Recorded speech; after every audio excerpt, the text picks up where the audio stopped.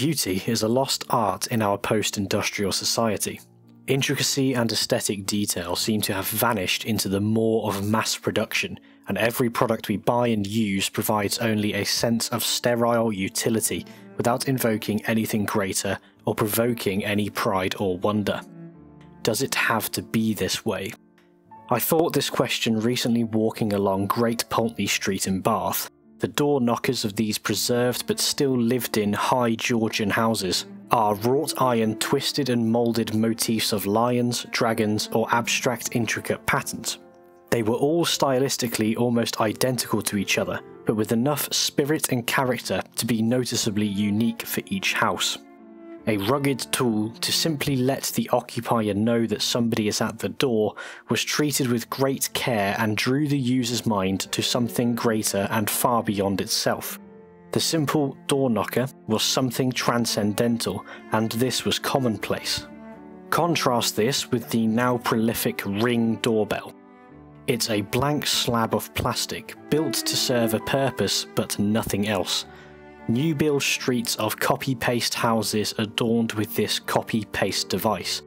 Why is this? Is it because the evocative door knocker was made in an age when cottage industry artisans were so plentiful that thousands of traditional blacksmiths littered the land producing handcrafted works at such a scale to equip entire cities? No. The time when Great Pulteney Street flourished was only a few years behind the setting of Charles Dickens's novels with their infamous depictions of London's harsh urban factory life. The Regency period saw just about the height of the British Empire thanks to the immense works of industry and engineering capable of producing the largest naval fleet ever seen, from docks all over the coast and rivers. So to answer my first question, does it need to be this way? The answer is also no. Aesthetic quality and mass industrialization must not be mutually exclusive, as it is proven by the fact that they once did coexist, and you can still go to places where this evidence shows itself. That must mean it was a decision to separate them. It is not the fact that we industrialized which turned our dwellings into bleak, soulless, copy-paste domiciles which resemble pre-packaged, halogen-lit, sterilized dentist offices. We did once rapidly build functional housing with fireplaces, studies, warm electric lighting and inviting wooden decoration which emphasize your part to play in nature rather than separate you from it. Industrialization is not some disembodied force which has made us build and live in psychiatric shoeboxes. That has been the conscious choice of social trendsetters and people with influence in lawmaking, art and academia, as every other area declines around us in tandem. And I could already hear the objection, but those were the houses of the rich. Only the rich could afford to build with creativity, continuity with its surroundings, and warmth. So why don't they build that way now? Watch an episode of Grand Designs to see that the average rich person's new build house is a tinted glass, wall-less longhouse that could be dropped anywhere in the homogenized world and have no fundamentally different characteristics. The wealthiest areas in countries with new wealth like Dubai or Australia look exactly the same. Garish, geometric, angular, glass. Rich and poor alike live in soulless homes today, but generally lived alike in homes with warmth and soul before. Have a look at this typical expensive holiday home in the countryside of New Zealand. It's not designed to be in harmony with its surroundings, but to be a drab and jarring blot on the landscape so that the occupiers can maximally see outwards, to the detriment of the area's beauty, which is the very reason it was built there. Where this thought process leads me to is pondering the future as well, rather than only the past, and I don't think I'm the only one, as various science fiction settings are also seemingly created with this wonder in mind of what a future post-postmodern industrialism could look like, in both reactionary and futurist ways. Warhammer 40,000 is going from strength to strength at present, and has already had over 4 decades to explore what humanity could be in an ultra-dystopian grim darkness of the far future. In this setting, human society continued along essentially the same trajectory as our current one for a few thousand years, reaching the golden age or dark age of technology depending on who you ask. This starfaring, ultra-atheist, ultra-utilitarian society befell the fate of many future dystopian depictions and inadvertently became embroiled in a cataclysmic war with their own AI technology, a war which brought the galaxy-wide civilization to the brink of extinction. After this very narrow victory, the Emperor of Mankind, a mysterious genuine demigod, emerged to unite all of humanity by force and lead them into a great crusade across the stars to build humanity back up again, this time with AI outlawed. At this time, the material culture of humanity was walked back from the ultra-utilitarian ring doorbell aesthetics and philosophy to the neo-Gothic megastructures and colourful yet dark depiction that all nerds across the world now know and love. But this was only around the year 30,000, when the Emperor would soon be put in a vegetative state after a demonic rebellion, giving this ultra-atheist human civilization 10,000 years to decline, becoming a highly superstitious and repressive force to a level of magnitude that you can't find in any other piece of fiction. The resulting aesthetic is an incomprehensibly huge industrialism, one big enough to span the whole Milky Way, with the neo-Gothic and Baroque imperial splendour now adorned with particularly medieval Catholic-inspired accoutrements such as incense-burning enthurables, blessing of items and weapons adorned with wax and parchment purity seals, the veneration of skeletal relics of saints who were martyred in the service of the now known as God Emperor, and so on. In some relatively recent developments of the story, Rabute Gilliman, Primarch of the famous Ultramarines chapter, has returned. He remembers those days 10,000 years ago when religion was outlawed and the Emperor destroyed anybody who tried to worship him. But Rabute now leads this zealous Imperium with the knowledge that without their devotion to this worship, the human race would be entirely without hope as it fights against multiple cosmic existential threats. Each of these threats are genuinely impossible to defeat on their own, and it seems that their galactic scale efforts have no chance of actually saving them from one of these threats, let alone all of them combined. The devotion of every human to kill and die in the name of the God Emperor creates some beautiful paradoxes in their weapons. The Emperor's Wrath Mark VII Astartes chainsword is a 1.5 meter long merciless monster of a weapon, but often decorated with gold plating, angelic motifs and the colour of the Space Marines chapter.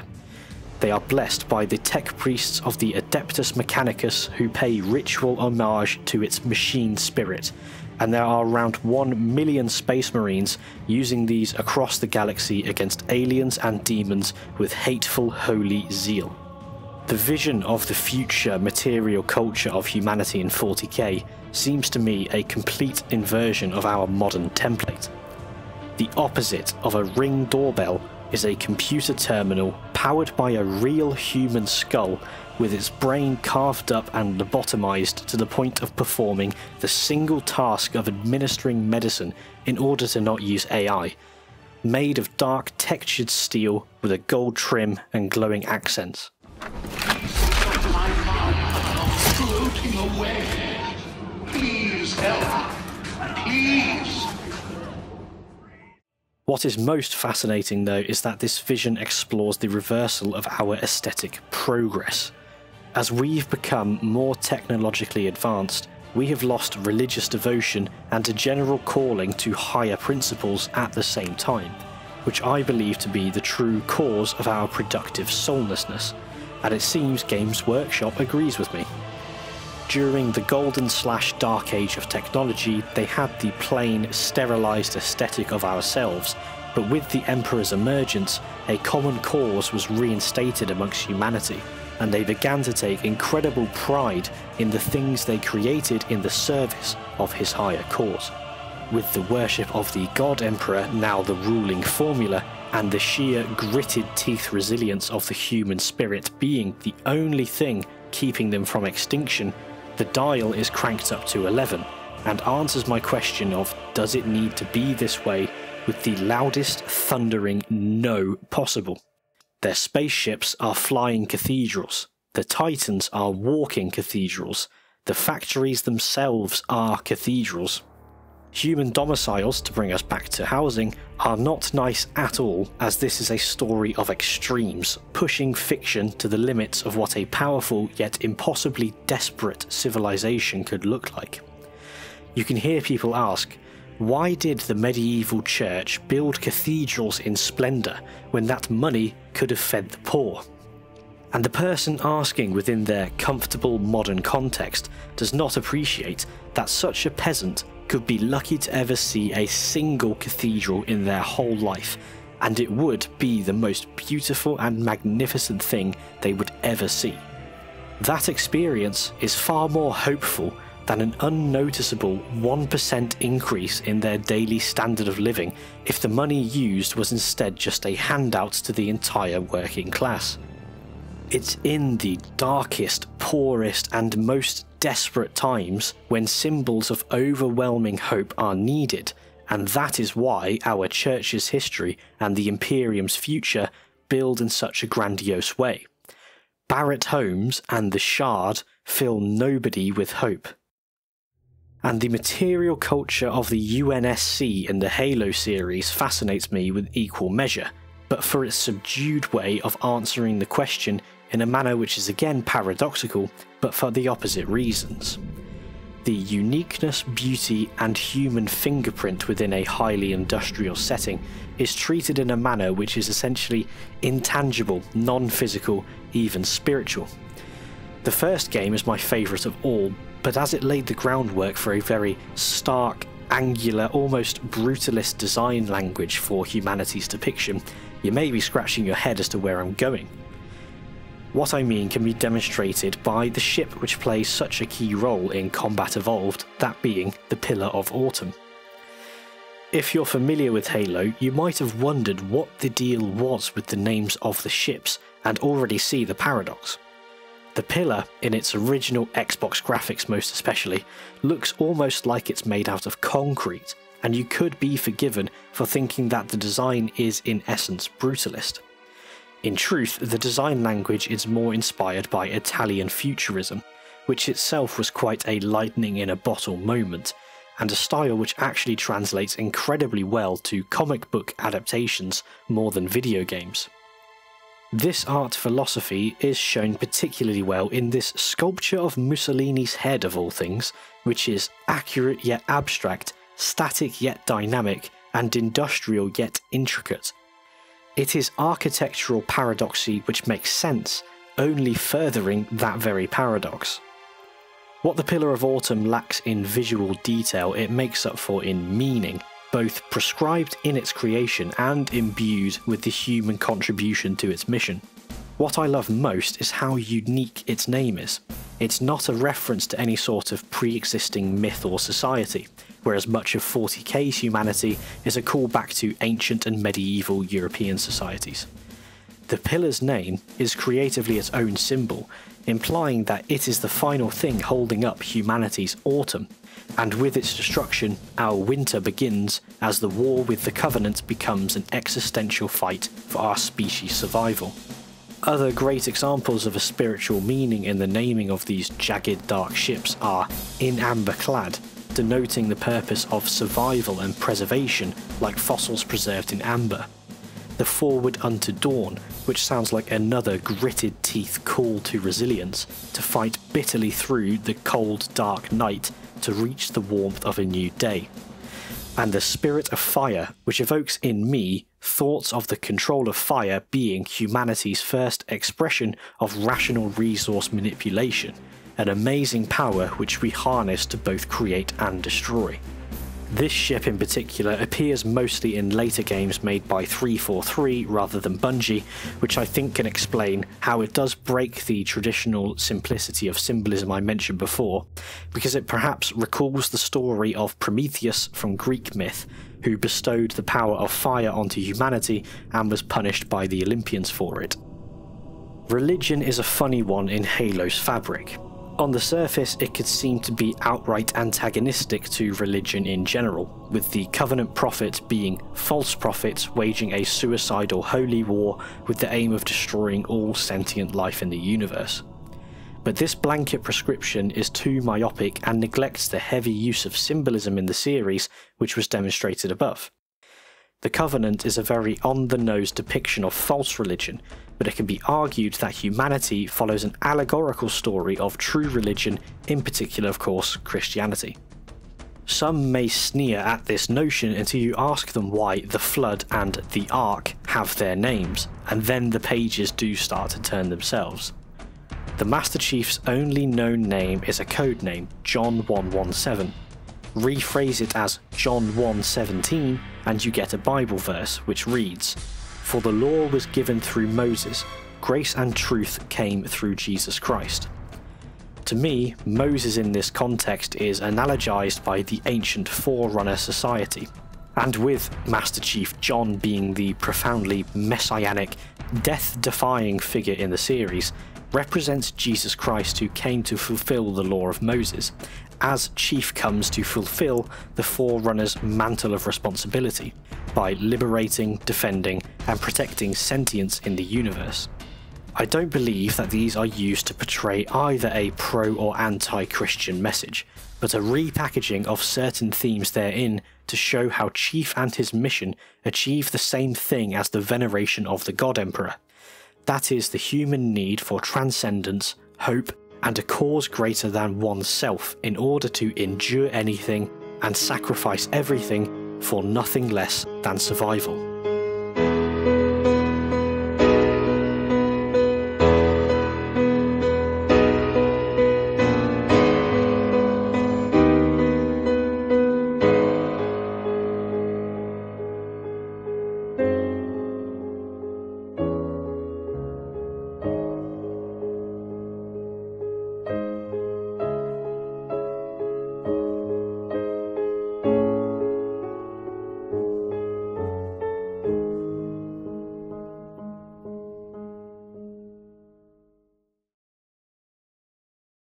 The Halo design is the perfect complement to explore alongside 40k, as I think it's clear that the 40k aesthetic is a reactionary look at humanity's future material culture, whilst Halo's is futurist. When you realise that it is in fact not brutalist, which is instead the peak of modernism, you can understand why when you look at more than just the ships, the design of the weapons, armour and architecture, the UNSC feels profoundly human. And I say feels rather than looks deliberately. Despite being called Spartans, the equipment of those bio-engineered super soldiers does not have any obvious historical references, unlike the Ultramarines with their clear classical Roman embellishments. Now here are some ways in which tools can be applied to meaning. Reaction looks in a mirror, futurism looks through a telescope, and modernism looks down a microscope. The mirror looks backwards and has the gift of hindsight, if used properly, to see both what was beautiful and what was corrupted. The telescope discovers whole things anew to be used for good or for evil, but the microscope is solely pernicious. It breaks down wholes into their parts, strips them of any cohesion and transcendence, and atomizes the people who use it. In this sense, I think we can't say that a reactionary or futurist design for humanity is either good or bad, as both must be used as a tool with caution. Unsurprisingly, I think this is best resolved through the use of a neo-reactionary perspective, which combines the two, such as our mission of a patchwork model of the old Holy Roman Empire made up of new CEO kings. The best depiction of this method in sci-fi so far has been Dune, but maybe that's a discussion for another day. For now, what I think matters is to see why things do not need to be the way that they are. The Ring doorbell can be binned, the microscope smashed, and things both were better and can be better. This all makes sense to me, but I hope I haven't given you whiplash from the rapid tone shift and can see how it fits into the wider point. Hope and meaning are critical to our lives, not just a luxury or nice to have, but they're impossible to find in the grim bleakness of the modern world. Look both backwards and forwards for it, and you'll find it in spades. Take it easy.